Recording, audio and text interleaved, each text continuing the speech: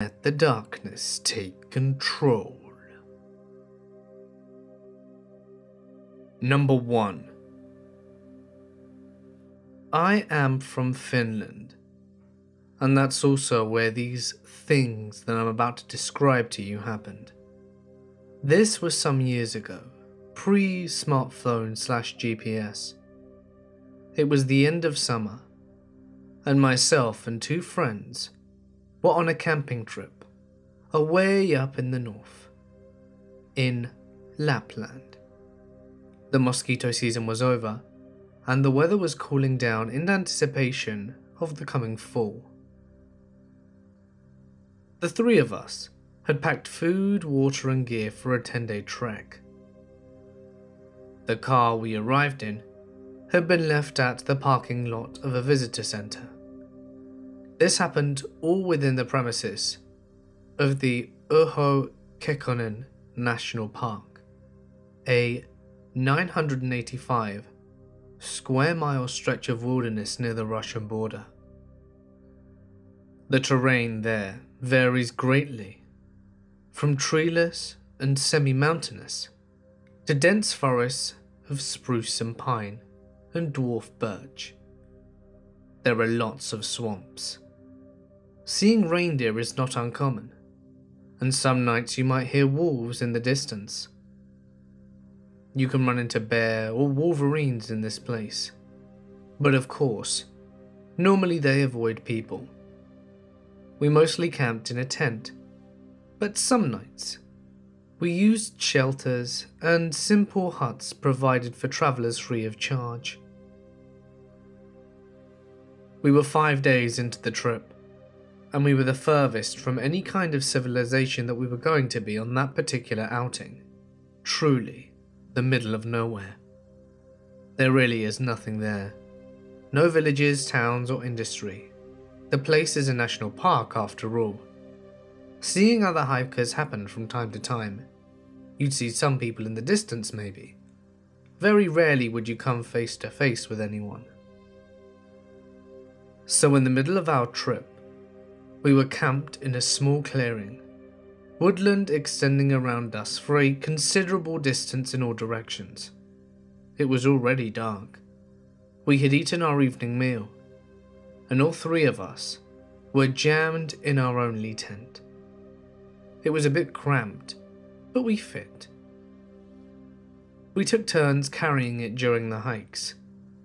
We were just exchanging some jokes and crude humour in the dark, like guys in their 20s often do, about to go to sleep in our sleeping bags. When we quieted down, we began to hear it, talking, and the sound of machinery.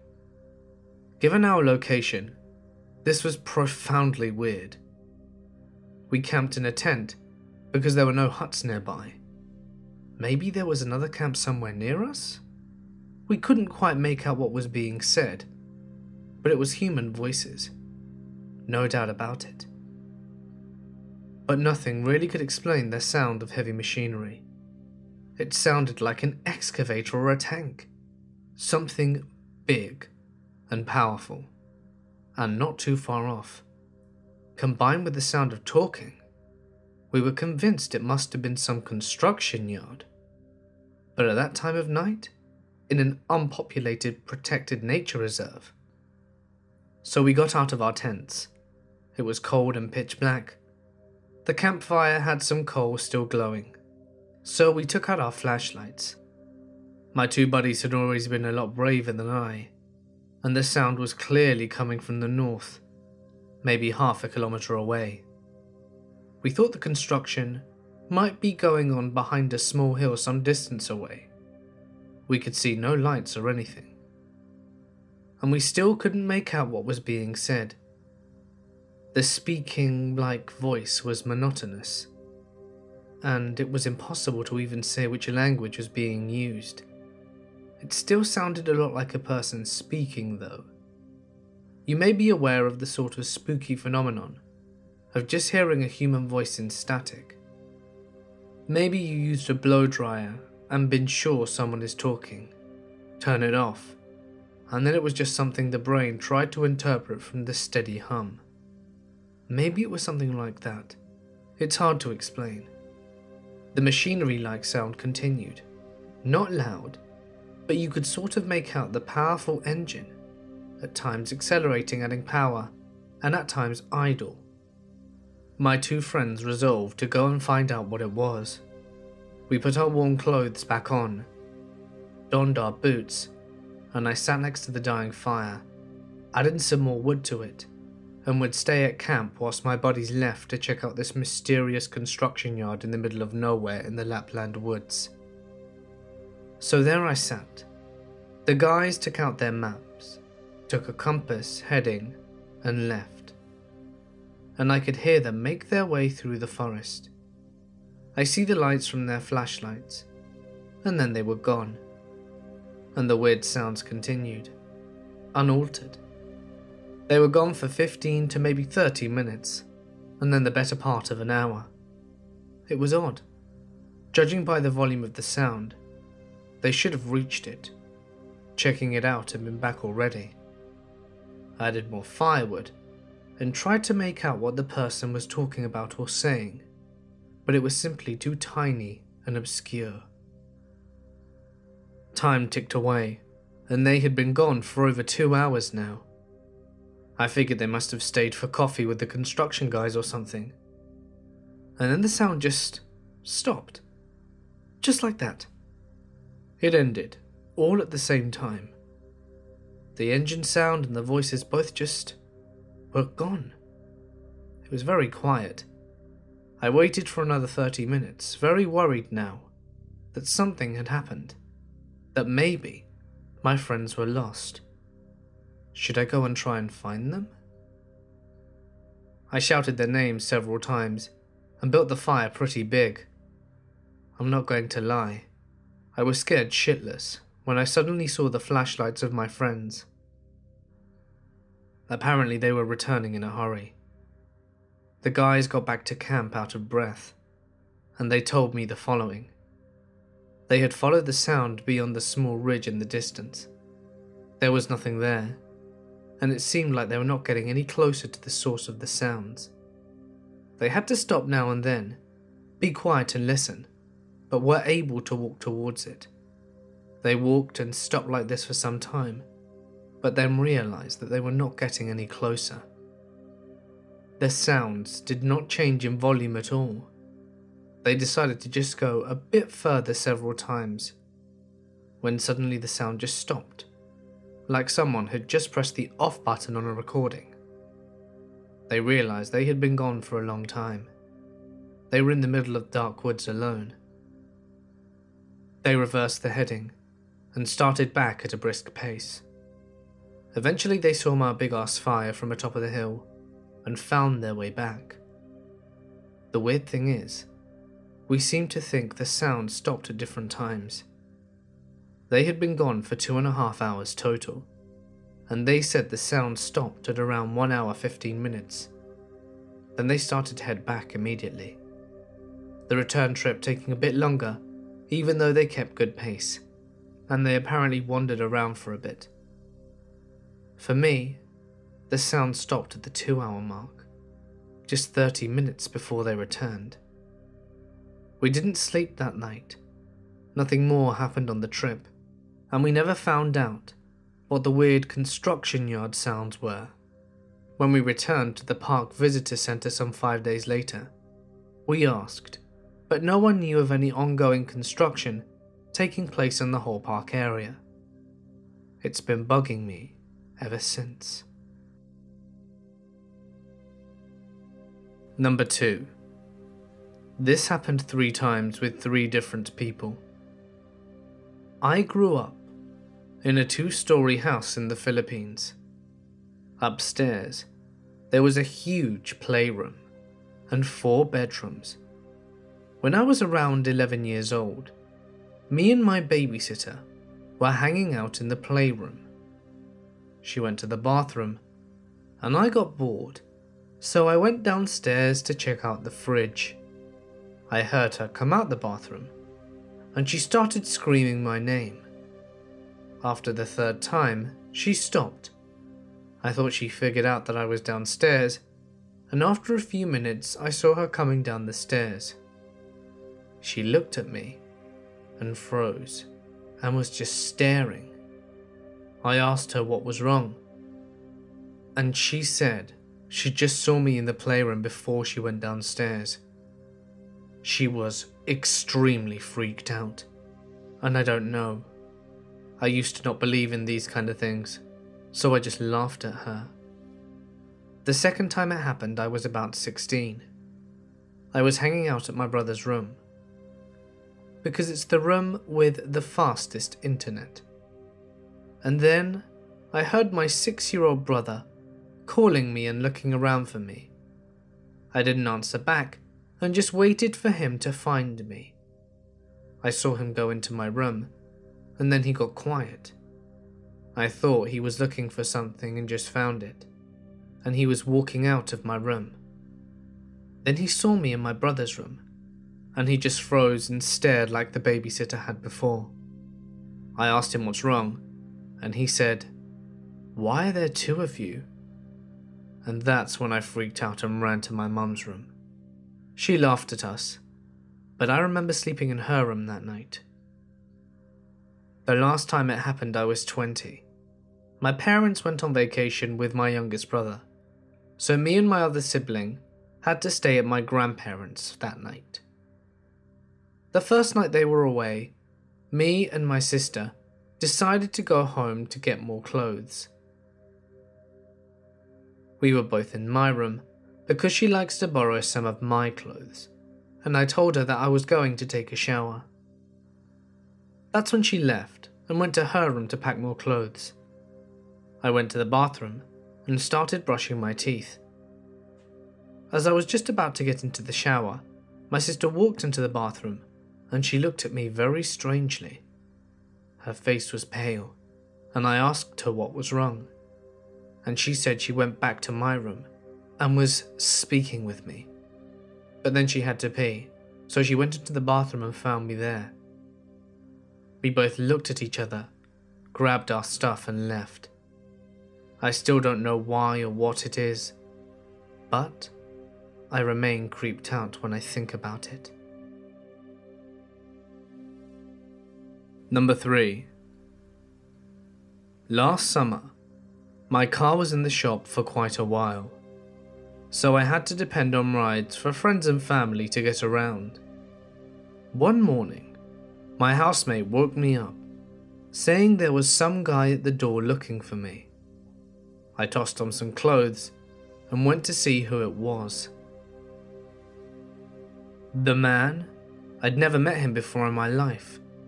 He made me really nervous too, because even though he seemed friendly, the fact that he knew my name and where I lived, well, I thought maybe it was a stalker customer from work, or something worse. Turns out, he insisted I take $40 from him. According to him, I had loaned him the money that night before at a nearby gas station, and as promised, he was paying me back. Only, I had not been to a gas station. In fact, at the time he said we'd met, I'd actually been at work. He looked at me like I was nuts when he said all of this, and eventually just told me, "Okay, well, I don't know, but you gave me your address to mail you a check, but since you live close, I just decided to pay you in cash." In the end, I took the money. Why not? Free $40.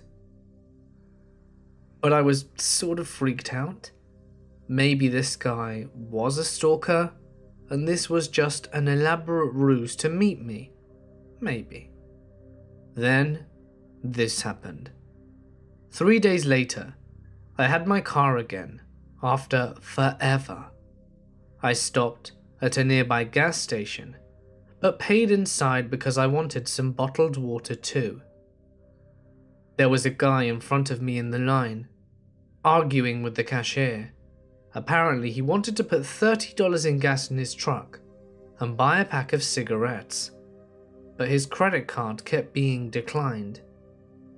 This stranger, who looked nothing like the other stranger from a few days ago, was begging for a break.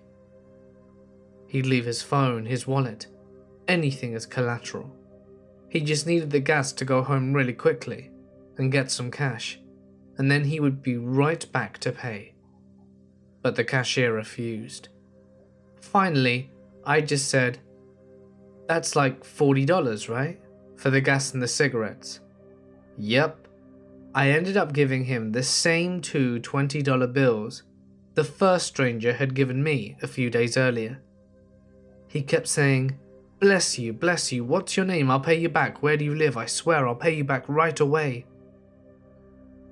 I was so freaked out by the coincidence / strangeness of it all that I decided to break the circle. I gave him a fake name and told him he could pay me back the next day at a store I didn't work at. Was that bitchy of me? I don't know. All I know is that I felt like I had to break the loop, or else I might forevermore be meeting strangers who either needed or have $40 to give me. I never saw either of those gentlemen again. Number 4. Growing up, I would always have these odd experiences. Things would disappear and reappear a few days later in the strangest places. Music would play at odd times, and sometimes I would be the only one who could hear it. I would just know things, and I would have no way of knowing. Mostly, these things were daily occurrences, so I didn't think much of it. But one story will never leave me. It was my 12th birthday, and since my parents were in the middle of a bad divorce, my dad decided to take me to my favourite amusement park near my hometown. Just me and him, as a father-daughter day out. It was a big treat for me, and I was so excited. But then, the day came. I was wearing a new outfit, as was my dad, and I was excited, but still, I almost felt guilty for it. I couldn't figure out what it was. It wasn't a guilt feeling for going to the park. It was more of what was to come. I knew I shouldn't go. Normally, I would listen to this feeling and avoid what I was about to do. But I had been so excited for this day, and we had had some rough times, so we deserved to have some fun for once. So we did. In the car, I was telling my dad how excited I was to go, and I could tell that so was he. We were talking, and all of a sudden I turned to him as we got closer and said, "What if we didn't go to the amusement park?" My dad, without hesitation and a smile, says, "Then we can do something else. It's your birthday, so it's up to you." Reply, "I'd like to go to the cinema or something." My dad chuckles a little and says, "Yes, of course." But no, I wanted to go to the amusement park, and I felt bad to change the plans when we were basically already there, so we ended up going. The first thing we did when we got in was go to our favourite ride, the bobsleigh track. It's a simple ride, but we both really enjoyed it. We stood in the queue, got in the sleigh, and went down the hill in our separate sleighs.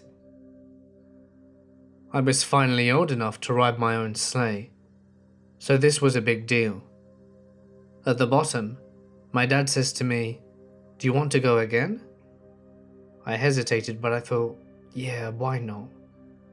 We had all day to go on the other rides. The dread hit me again. We got in the queue, and I remember looking at the guy letting us on the ride one last time. It was all too familiar, and it made me wildly uncomfortable. I could tell my dad could sense something was bothering me. Why would I hesitate going on my favourite ride again? It wasn't déjà vu. It wasn't a dream. I just knew what was going to happen, without knowing it. I know that sounds strange, but this feeling can't be explained.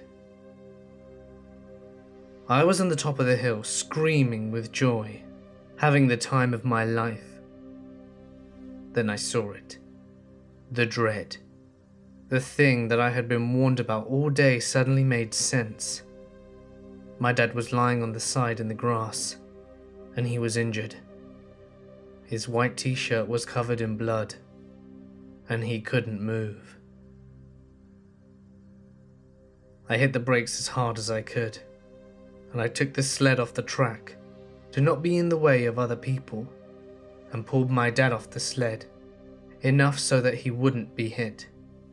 People kept passing us, staring at us, as if we were just part of the show or something. I kept getting more and more furious as no one asked if we needed help. My dad was very visually injured, so there was little to be confused about. I got back on my sled and slid down to the bottom to get help, and no one seemed to react or care to what I had to say. I was bawling my eyes out, and I felt like no one could see or hear me. At last, a woman approached me. She had seen my dad and asked if she could help. My dad asked if she could keep an eye on me and got help. I sat on the bench waiting. The people working there reacted like zombies, as if we were a nuisance, as if this was all routine. Help finally came, and they carried my dad down from the hill to the ambulance. I followed them, but stopped, looking back up at the ride, hating myself for letting this happen. Every step I took until I climbed into the ambulance were all too familiar. Not like I had done this before, but as if something told me I had just forgot. To this day, I always listen to this feeling. If it's something I'm about to do or someone that I've just met, I avoid whatever it might be, as it's the best thing to do without causing alarm, and it has always proven to be the right choice. Number 5. This happened in the early 2000s, when I was working at a juvenile detention center in a small town in Oklahoma as a corrections officer. I was working nights at the time and went to work at 9 p.m. This one night, when I arrived for work, my supervisor looked confused and asked me what I was doing there. I said, "I work tonight." And he said, "But you called a few hours ago saying that you were sick." I was a bit confused and said, "It must have been someone else and they got the message wrong." After everyone else showed up for work that night, it was a bit more weird, but we carried on as usual and assigned everyone their places for the night. I went to work in the control room, where I usually work. The control room is in the center of the prison. That has direct control over the cameras, doors, phones, and everything. After I relieved the guard on duty and settled in for the night, I looked at the message that said I called in.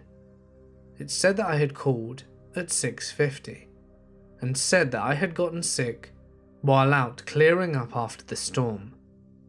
There had been a storm the night before, and it was quite bad, but not anything that I had to go clean up, so it was quite weird. The supervisor came into the control room around that time. He was also a friend of mine from outside of work, and I decided to call my wife at home and tell her about it whilst he was still sitting there. I picked up the phone and dialed, and after 2 rings, a man picked up the phone with a raspy voice and said, "Hello?" I did not know what to say for a few seconds. I looked at the phone to make sure I had dialed the right number. I had. A few seconds later, the person said, "Hello?" again, in the same raspy voice. I said, "Hello, who is this?" "This is Taylor." "Who is this?" the person said. My head started spinning, because my name is Taylor. I said in an almost scream, "Where is Anne?" He said, "Anne is in bed. Who is this?" I dropped the phone and told my supervisor to ring me out. I had to get home. And I took off towards the door. I could hear Dave pick up the phone behind me and say, "Hello?" soon followed by, "What the hell?" I ran to my car and drove home as fast as I could, my mind racing the entire time.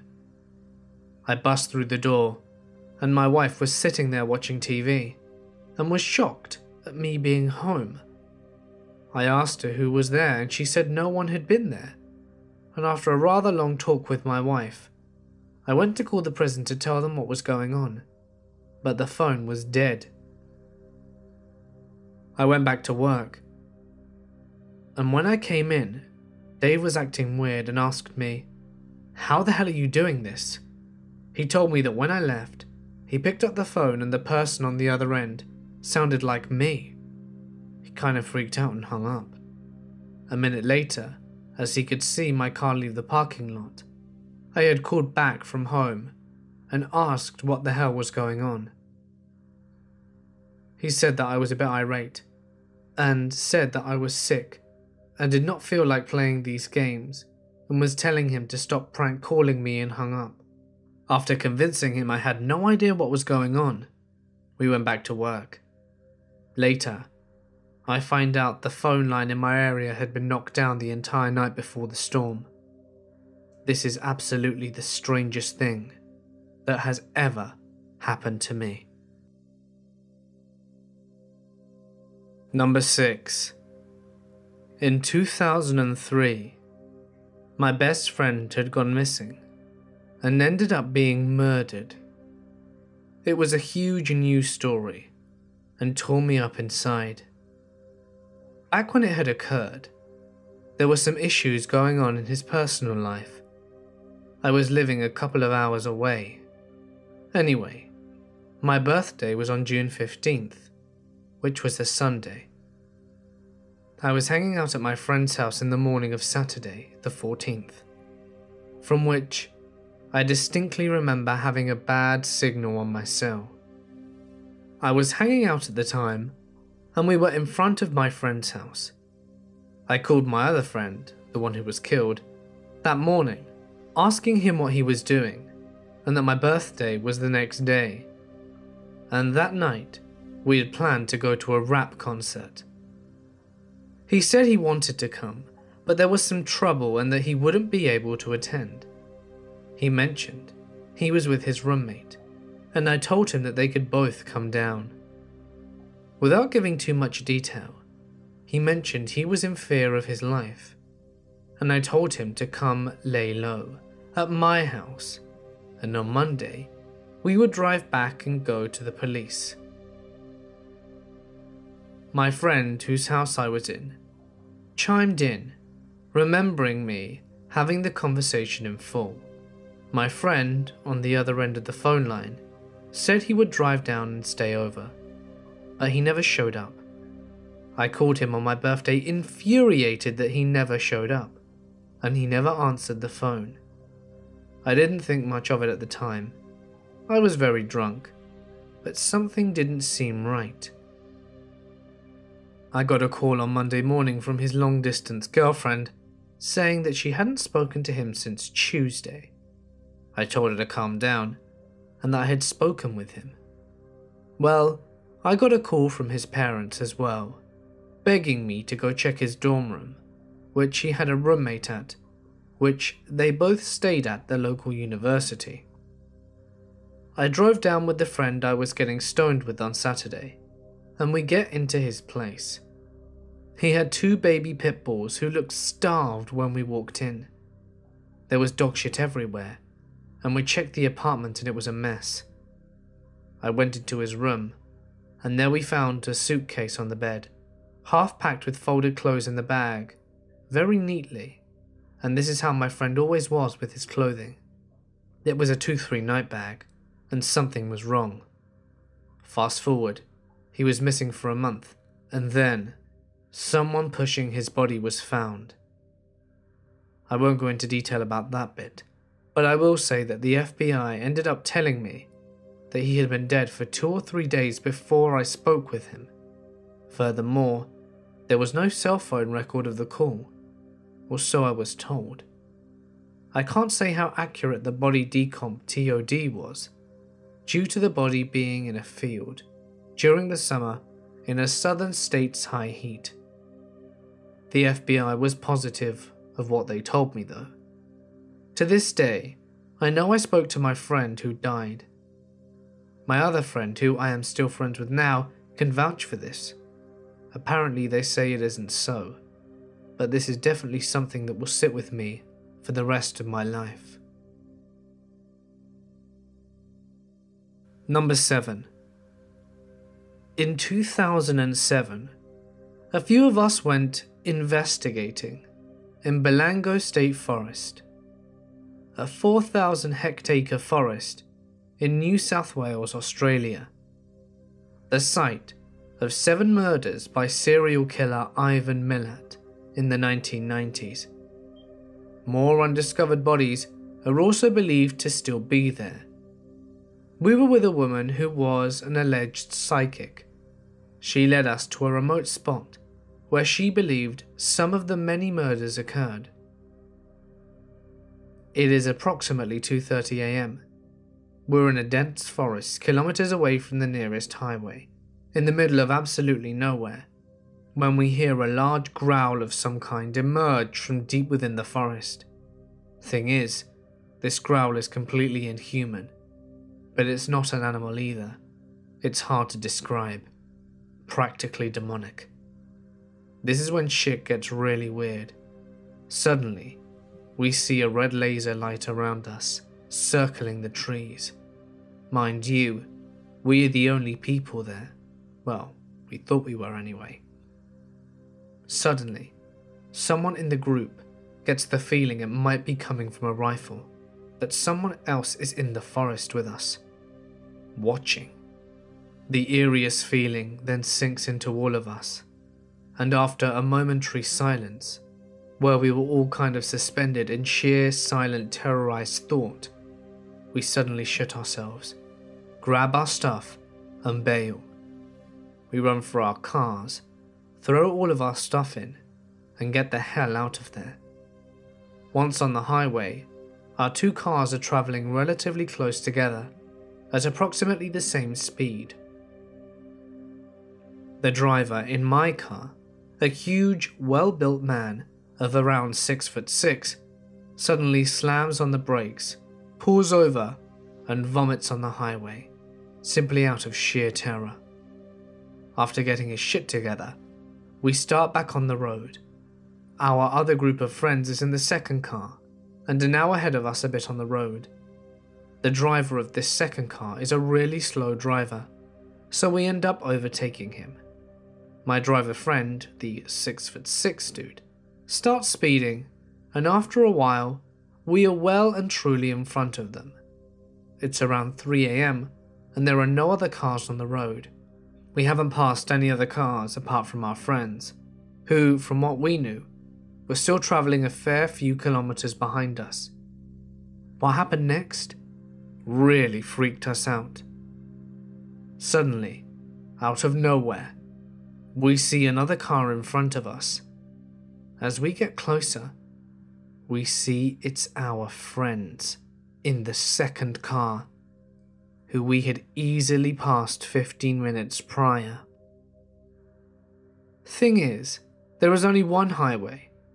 Nobody had deviated from off the road, and we had passed no other cars along the way. There was no way in hell their car could have passed our car without the 4 of us seeing it. With about 8 witnesses to this story, it was definitely the strangest thing we've ever experienced. Number 8. I was catching a SkyTrain in one particular city about 15 minutes from where I get off. While I wait, there was a woman with glazed eyes asking people for money. She came up to me, stopped briefly, and asked, "Excuse me, could you spare some money? My brother is in the hospital, and I would like some money to buy him flowers." That's rich, I thought. Drug addicts are getting more and more obvious with their lines. "Here's $5. I gave it to her, without even looking her in the face, convinced of her intentions. Anyway, my train pulls up, and I get on. I look through the glass at her walking around, asking others for money as the train pulls away. The train arrives at the station 15 minutes later, and I walk down to the bus stop. There is only one bus in the direction I'm going, and just my luck, it's waiting there right as I get off the train. So on the bus I hop, and I wait for the bus driver to finish reading his paper before the doors close, and we embark down the highway. About 5 or 10 minutes down the road, the driver pulls over for a routine stop. The doors open, and to my complete astonishment, the woman from the SkyTrain walks onto the bus, a dozen roses in hand. She looks at me right in the eyes as she walks past to take a seat, with a little smile. How the hell did she get there? I took the train before her. I watched her as the train stopped from inside as we pulled away. I went over a river. I caught the first and only bus going on this particular direction. And not only did she beat me there, she also had time to go to the store and buy a dozen roses. To this day, I have no idea how this happened. Number 9. A few years ago, I was having some pretty bad anxiety, so I decided to go for a drive. I got on the highway, put on a playlist, and decided I would drive as far as the music took me, then come home. I drove from Denver, Colorado to Santa Fe, New Mexico. Along the way, just after Raton Pass and the little town there, I wanted to stretch my legs. It was maybe 11 or 12 at night at this point, and I stopped at a rest stop at the top of a little hill, got out and had a cigarette. I spoke with a guy who was also having a cigarette. He told me about how he makes this trip once a year, and that I should probably not go into the bathrooms, as it felt like you were being watched in there. I thanked him for his advice, and we looked at the stairs, and we looked at the edge of the nearby mountain range, and then decided to part ways. He left first, and I followed his car down the little hill and back onto the highway. Pretty soon, I did not see his taillights anymore, but thought nothing of it. I finally got to Santa Fe, and as my playlist was ending, I decided I would turn around and head back to Denver. As I had enough money for either gas or a hotel room, I slept on the side of the road that night, and got back to Denver at around 3 or 4 next afternoon. I called my significant other, and she wanted to go on an adventure, and said that her friends had a place that we could stay in Albuquerque. I scooped up her and her friend, and we went off. I told them about the night before, and meeting the nice guy at the rest stop. Her friend said something to the effect of, "There isn't any rest stops just after Raton Pass." I called bullshit, and sure enough she was right. The rest stop I had gone to was nowhere to be seen, not a single one along the way trucked up on a hill the way that one was. Every time my significant other and I make the drive now, the topic of the vanishing rest stops still comes up. Number 10. I watched my mum pull out of the garage and leave to the grocery store. I watched out of the kitchen window at 7 during a California sunset with the orange tint overlaying everything outside. I saw the car leave and closed the blinds and had this extremely odd feeling. nothing like it before. I went back to the window and watched the same moment happen again, in the exact same way. I felt like I just burst all the synapses and got lost in some messed up brain circuitry. When I walked away from the window the second time, I paused. I was spooked, but I wanted to make sure this was over. I couldn't believe that it all just happened, because I swore I saw her leave the first time.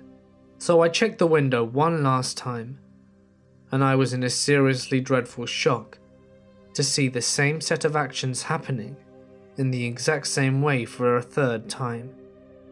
I walked away from the window that last time for good, and went to my room to play video games. The whole time, I felt like I was living in an infinite loop of time, where I would never experience another hour other than 7 o'clock sunset in California. I didn't check the clock or the window until my mother came in 10 minutes later with groceries. The amount of eerie I experienced couldn't be spoken. She couldn't have done all of that and come back with groceries in 10 minutes, and I couldn't explain having witnessed her leave at least 3 times. Number 11. 10 years ago, I was returning home from a road trip with 2 friends. I received a phone call from my parents, asking when we would be arriving, and I explained that we were about 25 minutes away. About a minute later, we came around a bend. It was a full moon, and we could see the reflection from a lake below us. And other than that, the road was completely empty. Suddenly, something went completely dark in the car. No lights from the dash or gauges or headlights on the road. The music also stopped and restarted at the beginning of the CD that we were listening to. There was now a vehicle pulled up over by the police about a quarter of a mile in front of us that had not been there a split second ago before. I assume I had dozed off for a second. It was late, and I thought it was still quite peculiar though. After about a minute, the driver of the car turned the music all the way down and said, "Did that just happen to anyone else?" The other passenger in the back seat sat forward and abruptly exclaimed, "I thought I fell asleep." We then realized that the clock in the car was reading an hour later than it just had a minute before. And no, it didn't go from 11:59 to 12. To keep ourselves from freaking out, we decided that the car had possibly had a momentary electrical failure and reset the clock to an odd time. We turned off the dash lights, headlights, and the gauges and restarted the CD player. But when we arrived home 25 minutes later, we were an hour late. I am missing an hour of my life. And to this day, I have no idea how it happened. Number 12. A few years ago, I was dating this guy, Kia. Kia and I had broken up in a very undramatic, ugly way. We both said some mean things that we regretted, but had not yet apologized. One night, I was overwhelmed with the need to tell him that I was sorry and to make amends. I called him, apologized, and we spoke for a few hours, and he invited me to New York City where he was living the following weekend. That Friday night, I called him to let him know that I was on my way. I felt this sick, nauseating feeling when he didn't answer the phone. He was an extremely healthy 24-year-old with no mental illness or health concerns in the slightest. I knew, though, that he was dead. It was overwhelming, the feeling of his absence. I continued to call Kia over and over from his phone until my best friend stopped me. I insisted that he was gone, and that if I went to his apartment I'd find his body. The city is around 3 hours away, and at this point, I tried convincing myself that my friend was right. Kia was just blowing me off. Around 2 a.m, the police called me from Kia's phone. They said that they'd found his body in his bedroom apartment, and that the constant ringing of his phone alerted his roommates that something was wrong. The police asked me why I continued to call him, and I told him I just had a bad feeling. They had a lot of questions, and ultimately, it was determined that he accidentally overdosed on prescribed pills and alcohol. I don't generally tell people this story because it sounds crazy, but I know what I felt, and it was the weirdest sensation I've ever had. Number 13. I was a teenager visiting my cousins in San Antonio, Texas. My parents are divorced, and we were visiting my father's sister. So it was my dad, my younger brother, myself, and 4 cousins, aunt and uncle. We go down there and stay for a week or so every year, and find things around the state to do. Mexico one year, the Alamo River another, Riverwalk the obvious stuff. We were at this enormous water park. I can't stress how big this place felt, and although I can't remember the exact layout or anything like that, I do remember a few key things. There were a ton of people, and it was really noisy. My brother and I have always remained really close. We moved a lot, and shared many of the same friends, with only 2 years difference between us. Anyway, we were walking much faster than the rest of the family. We kept hearing them call for us to stop, and we'd turn around and wait for them to catch up. In any case, my dad finally figures out that we're too psyched to mosey around this legendary water park. So he suggested that him, my brother and I split from the rest of the group for a bit, and meet up for lunch and write some stuff together after that. So here is where it gets interesting. We're walking along one of the paths, still a ton of people around, still a ton of noise. There are little gift shops and whatever lining the path, tree decorations, and suddenly I have the urge to pee.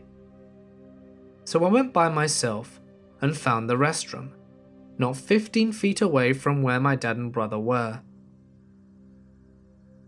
Because it's a water park, the restroom is kind of designed for wet people to be walking in and out of all day, so it's like concrete everywhere. Big, huge doorway with no door, but angled around a wall cleverly so no one can look in. It was also a single building, no walls on either sides, meaning you could walk around it. The first thing that struck me as odd was that there was nobody else in the bathroom. It was slightly unnerving at that moment. I was surrounded by people, and suddenly I felt alone. I finished my business, and instead of turning to the left to leave through the door I came through, I saw to my right a mirrored version of the same entrance. Same style, no door, and angled walls, just reversed. I thought I'd see more parts of the park from the distance or whatever, and then just walk around and continue with my dad and brother. Only, instead of walking out into the water park filled with people, nobody was around. I was totally alone. I couldn't hear anybody either, and I started getting very confused. I couldn't hear anything. I also just felt in my core that I wasn't in the same place, even though the environment looked pretty much the same. I turned back and looked at the door, then walked to the right side of the building, and I couldn't see anyone from that side, and I got really nervous. I continued my way around it and looked down. What I swore was the same path I walked before, and it was empty. I mean, 0 people.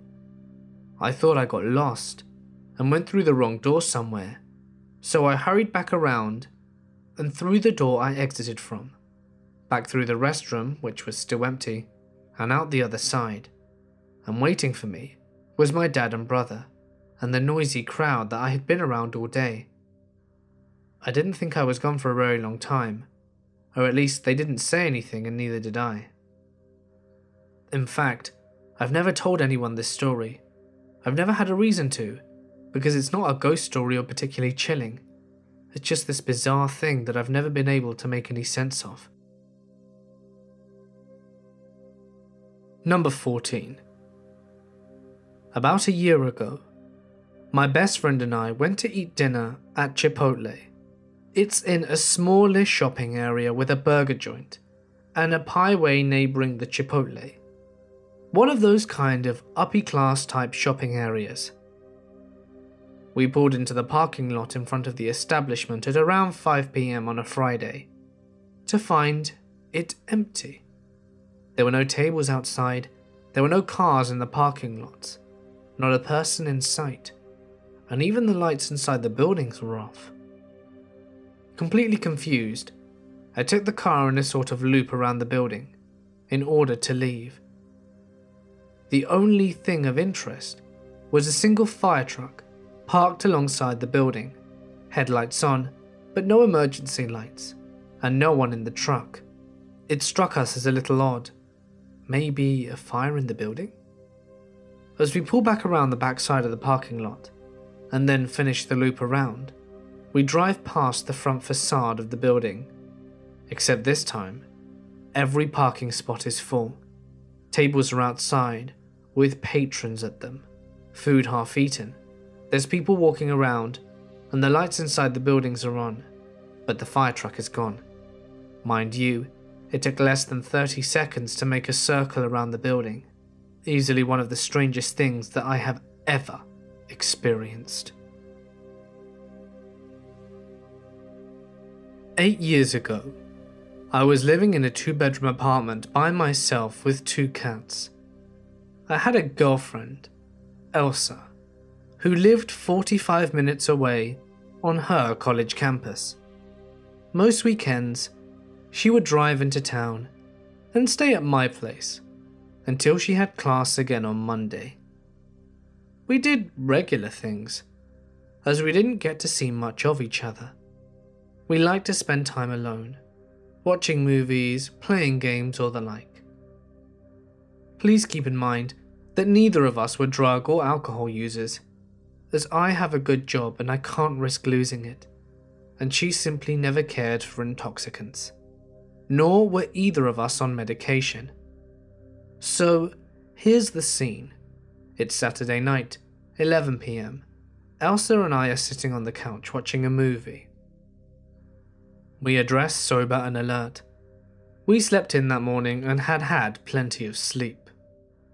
We were chatting, laughing, talking, and the TV is illuminating our immediate area. And I kept the light on in the kitchen to provide some ambient light for the living room as well. My cats are asleep in their favourite chair as well, and everybody is safe and comfortable. Suddenly, without any kind of warning or inkling, the jump, as I have to call it, happened. You know when you're watching dialogue in the movie, and they're using 2 cameras to film? When they switch from camera to capture the one speaking, is it seamless? With no clipping, interruption, fading or transition effects? It was that sudden. We were having a good time together in the living room, when in an instant, I found myself sitting on the foot of the bed, clothes removed in the dark. For about 1.5 seconds, a million thoughts entered my mind. Had something fallen off the wall and hit my head? Did I have a seizure? Was I dreaming the whole time? Where was Elsa? Then the scary part. I turned to my right, and Elsa is sitting next to me on the foot of the bed, clothes removed, her eyes the size of golf balls, and she's trembling. I realize that I am as well. I tried to speak to her and ask her if something's happened, but I'm so frightened, I only stutter. After looking around the room and realize we were alive, she manages to ask me what happened. I didn't want to answer, in case it was just me, and I didn't want to come off as nuts. I just looked at her. After a pause, she starts asking me again if I had turned the lights off or removed our clothes, or if I knew what was going on. I didn't. Neither of us had experienced grogginess or confusion before this event. Furthermore, we didn't experience any sensation other than fear and confusion after it. No aches, no pains, no bumps, bruises or cuts. I reached for my phone to call my mum and see if a doctor would be appropriate. I noticed that it's not 11 PM anymore. It's now 3 AM. In that sudden instant, that instantaneous change of scene, 4 hours had passed. Everything in the house had been turned off, and we had been stripped. We went to the ER, as my mum feared that it was a gas leak. No signs of toxins or injury were found in either of us. Elsa made an appointment for a CAT scan, which also came back as expected. I explored possibilities like a gas leak, poisoned consumer goods like our soda or fast food, neurological malfunctions and more. Elsa would get scared at the memory and beg me to just let it go. I couldn't. I'm no writer, but I'm sure I left some things out that should have been more helpful in understanding the magnitude and surrealism of this event and how it affected Elsa and I. If you have an answer, I've been waiting 8 years to hear it. Someone tell me what happened to me. Bonus story. I was a total idealist back in high school. So, when choosing a college, I chose to go somewhere that none of my friends were attending, so that I could strike out on my own in finding myself sort of way. Well, I ended up making a few really close friends my first semester. I mean, these guys became like family to me in a matter of months. One day, during winter break, one of those guys, my buddy Kimbo, had gone back home to visit friends and family, and on his return trip to our college, he hit a bad patch of ice and got into a car accident and was killed. It hurt like a son of a bitch for a long time, and I still think about him all the time. But anyway, a few weeks after Kimbo's accident, me and the rest of the guys were getting back from a party off campus, and we were standing outside our dorm room building, smoking a cigarette, and I felt my phone vibrating. When I pulled it out, I saw I was getting a call from Kimbo's phone. Dumbfounded, I showed my friends the phone quickly, and then answered. When I picked up, it just went directly to his voicemail, which played the same message it always had. It never happened again, and we never really spoke about it. But for me, it was one of those someone's looking after me moments. I hadn't been doing very well after his death, but seeing his name show up on my cell phone screen one final time made me feel a whole lot better for a time, and it really helped me get out of the slump that I was in. I have no idea how his phone could have possibly called me, and I doubt I ever will, but this was one glitch in the matrix that I'll be forever thankful for. Rest in peace, Kim, but feel free to call again. Hey guys, it's Mort here, and thank you so much for listening. I hope everyone's code is still intact. We wouldn't want anyone glitching out after all. Don't forget that you can celebrate the new year with my merchandise, and if you're feeling extra generous, why not check out my Patreon? If you'd like me to read your story on my channel, feel free to send it to my email or share it to my Reddit, which of course can be found in the description. Please make sure to include as many details and punctuation as possible to maximize the chances of it being read. Finally, don't forget to click on the link on screen now to head on over to my brother's channel for his brand new video about King Egbert. It's going to be really interesting, especially for those of you who watch the TV show Vikings. But anyway, for now guys, I'm going to sign off. stay awesome, and I'll see you in the next one.